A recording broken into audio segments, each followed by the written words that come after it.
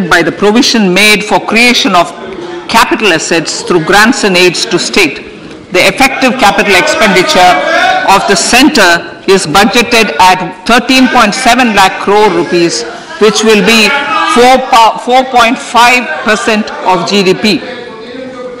Support to state governments for capital investment.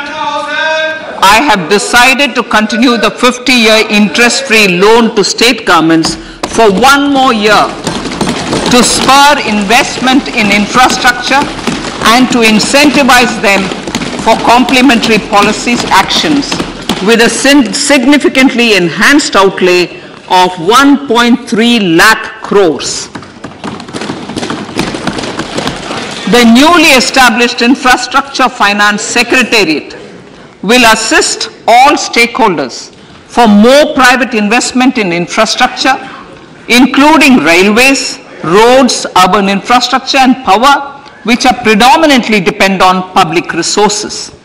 The harmonized master list of infrastructure will be reviewed by an expert committee for recommending the classification and financing framework suitable for Amartkal. A capital outlay, I'm talking about railways now, sir, Honorable Speaker, railways. A capital outlay of 2.40 lakh crores has been provided for the railways. This is the highest ever outlay this highest ever outlay is about 9 times the outlay made in 2013-14. 100 critical transport infrastructure projects for last and first mile connectivity for ports, coal, steel, fertilizer and food grain sectors have been identified. They will be taken up on priority with investment of 75,000 crores, including 15,000 crore from private sources. 50 additional airports, heliports, water aerodromes and advanced landing grounds will be revived for improving regional air connectivity.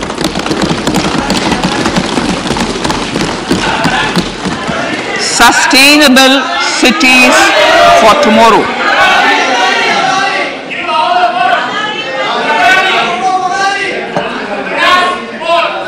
States and cities will be encouraged to undertake urban planning reforms and actions to transform our cities into sustainable cities of tomorrow. This means efficient use of land resources, adequate resources for urban infrastructure, transit-oriented development, enhanced availability and affordability of urban land and opportunities for all. Through property tax governance reforms and ring-fencing user charges on urban infrastructure, cities will be incentivized to improve their creditworthiness for municipal bonds. Like the RIDF, an urban infrastructure development fund will be established through use of priority sector lending shortfall. This will be managed by the National Housing Bank and will be used by public agencies to create urban infrastructure in Tier 2 and Tier 3 cities. States will be encouraged to leverage resources from the grants of the 15th Finance Commission as well as existing schemes to adopt appropriate user charges while accessing the UIDF. We expect to make available 10,000 crore rupees per annum for this purpose. All cities and towns will be enabled for 100% mechanical desludging of septic tanks and sewers to transition from manhole to machine hole mode.